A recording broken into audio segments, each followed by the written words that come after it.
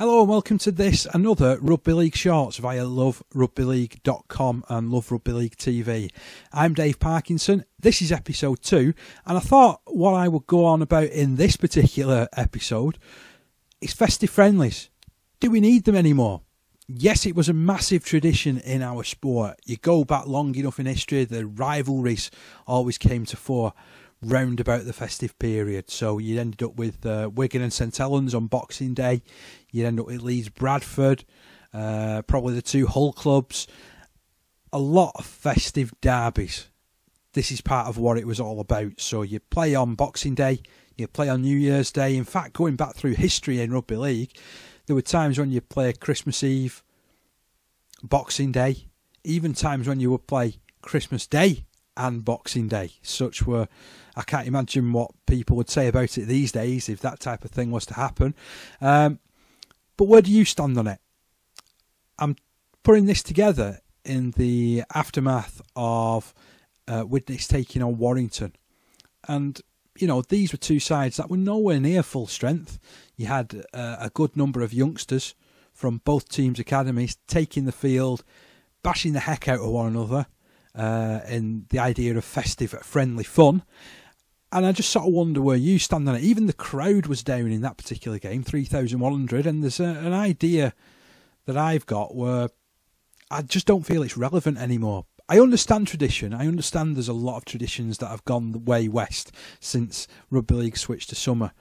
But I think that this one should go. I don't think it serves a purpose anymore. You just get people running the risk of injuries. I mean, you had Bryson Goodwin, for example, stepping up to make his debut for Warrington, goes down after 10, 12 minutes. Nobody sees him again. Ends up going off, doesn't play anymore. And that's a real risk. I remember going to a similar game, Warrington Widnes, a couple of years ago, and they gave a player who just arrived from Australia 20 minutes to just have a run around, took him off. That was it. I understand where they're coming from with regards to perhaps blooding youngsters, but do we really need them anymore? Is it relevant in this modern age of rugby league? What do you think? Have you been to one of the festive friendlies back in 2017 now? What did you think? Stand of the game? Was it good? Indifferent? Could have done without it? I mean, for me, I think that a lot of teams, if they're playing at the festive period, they're not really ready. They're undercooked. That's what I've tended to find anyway. There's a lot of mistakes in games. There's not really the combinations.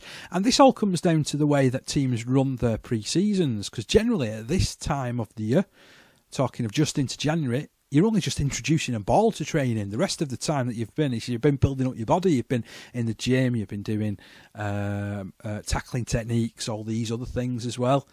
And I don't think that it works anymore. I don't think that it works in modern rugby league, these festive friendlies. For me, I would like to knock them on the head.